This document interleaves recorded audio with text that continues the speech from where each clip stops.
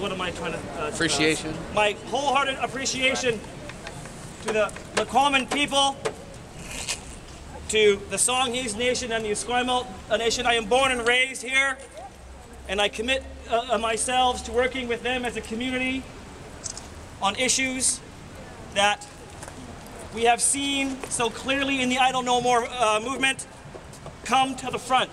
It is an honor and a privilege to be here today, and I'd like to thank you. I am fortunate to have two beautiful children, and that is really why I'm here.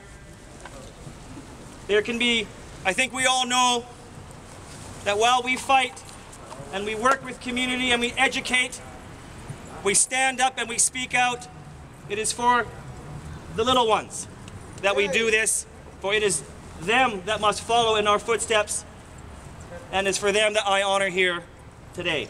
7 generations. Thank you.